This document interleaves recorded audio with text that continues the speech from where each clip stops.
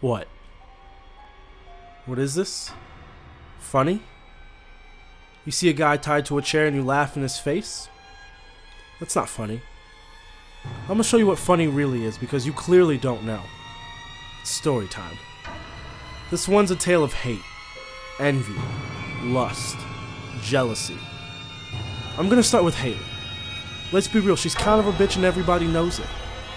Like this one time we were just hanging out and Sally forgot to return Haley's movie when she was done with it.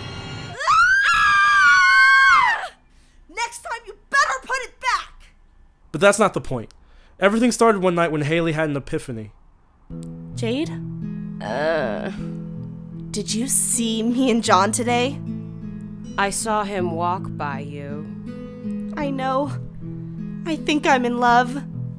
Are you fucking serious? Jade, yes she is. But what you don't realize is that's the type of thing that stays in your room between you and your roomie.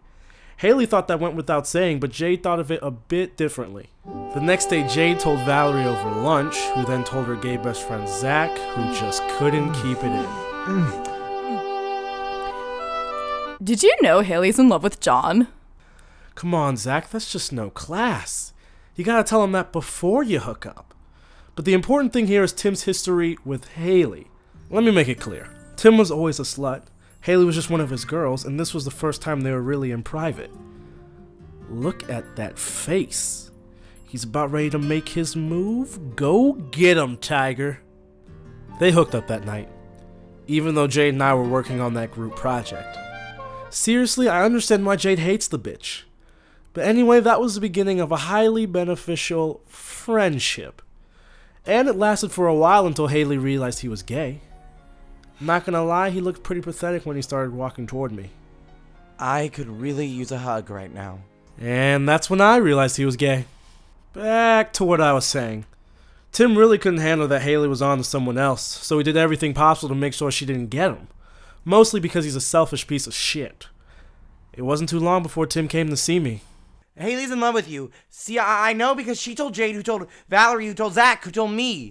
What the hell do you even say to that? Anyway, Haley didn't take it very well when she found out that I knew. Fortunately, she knew who to blame. Unfortunately, that day I needed to pick something up from Jade. Oh! It's on my desk. Fuck that shit. Haley, take a chill. Moving on. This is where it gets good. So Haley finally realizes she'll never get me because she's a crazy bitch. So what does she do? She attacks when you're most vulnerable. In the shower. And somehow that explains why I'm wearing her clothes. Bitch.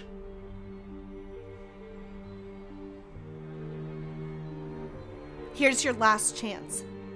You want to be my boyfriend? Never! Then I'm gonna have to kill you. Wait! Don't touch him! Everybody calm down. If we can't be civil about this, then there's only one solution.